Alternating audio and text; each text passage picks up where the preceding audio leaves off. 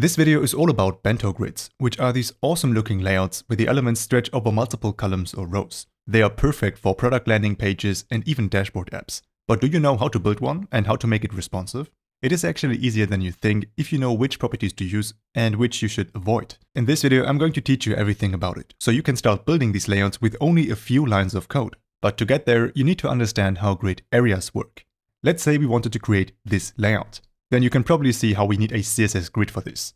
We use grid template columns and grid template rows to create 4 columns and 2 rows. For simplicity, they are all 200 pixels big. But you could also use a more responsive unit like fractions, for example. I also use a gap of 1 em to see the individual boxes better. Right now, they are all displayed next to each other, but we can define their exact position in the grid if we name them somehow.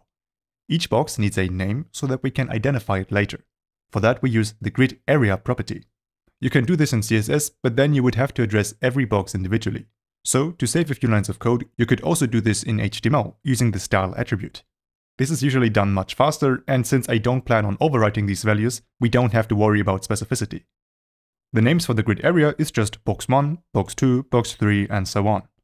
Now that every box has a name for its grid area, we can now decide how big these grid areas should be. In other words, across how many columns or rows they should stretch. And for that, we use the property grid template areas. And this is really where all the magic happens. On that property, we can define strings. One string is one row in the grid. Remember, this grid design over here is the goal. So, in the first row, we need box 1, box 2 again, and box 3. Now we write another string. I'm going to do this in a new line, but we could also write everything in one line of code. In the second row of the grid, we need box 1 again, box 4, box 5, and box 5 again. And in the browser, that should already give us the first grid of the video. So for a beginner, that might be a bit tricky to see, but the grid template areas property contains the information where exactly each box should go. Maybe you'll see it with a bit of video editing. Every string is one row, and the spaces inside the strings separate the columns. And every box has a grid area which serves as their identifier. The cool thing about this property is that we can now change the layout very easily by just changing these strings. For example, I can make box 1 very big by putting it here, and make all the other boxes a bit smaller over here. And this will now give me a completely different layout by just changing one tiny thing. And you can probably see how powerful this can be when thinking about responsive web design. For a smaller display, we just have to come up with a design that is a bit thinner. That means we have to rearrange the grid areas so that all the boxes fit properly. Inside a media query, I changed the values for the grid template columns and grid template rows. We could use a 3x3 grid, for example. Later I will show you how to make this completely automatic. And now, in grid template areas, I create a design that looks somewhat like this.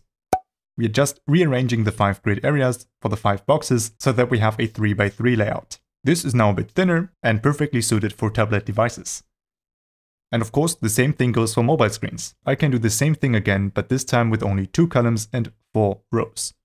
So depending on the screen size, we can always change the grid template areas property to create a grid layout that fits properly. But you might have noticed one annoying thing. We always need to change grid template columns and grid template rows.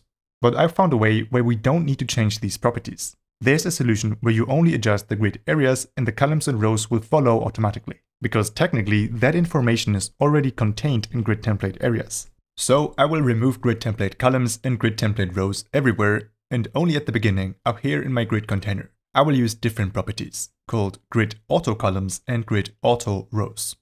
These properties will now create an implicit grid. That means here we define how big an automatically created column or row should be. They're all 200 pixels. By using these properties, we don't need to specify the columns and rows anymore, since they will be created automatically. I'm not saying that this is the better way. If you really want to be 100% sure, and you want more control over the individual columns and rows, then you will be better off with grid template columns and grid template rows in the media query. But if you prefer a shorter and more automatic way, then do it like this with an implicit grid. Now there are a few things to consider going forward. Right now I'm using a fixed unit. You could also use the unit em, which is a bit better, but with both of these units, you're limiting the size of the boxes. If that is the goal, then that's of course okay. This could be useful for an image gallery, for example.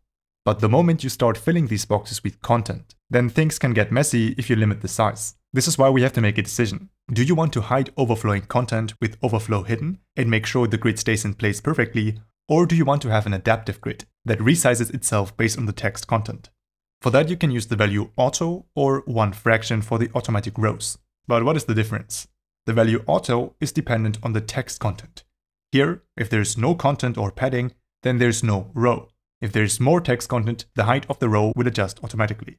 But I think this will make it really difficult to balance the layout, because now the content has to be balanced perfectly to make this grid look good. The other option for an adaptive grid is the value 1 fraction. If you use 1 fraction, then all the rows, they're all the same size, and for me that works a lot better. That means if I start filling the first row with a bit of content and it grows bigger, then the other rows will also grow accordingly. But just a general recommendation here. Don't fill these bento grids with too much text.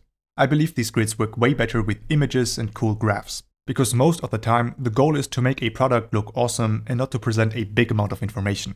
If you learned something interesting in this video, then I'm sure you will also enjoy watching this video right here.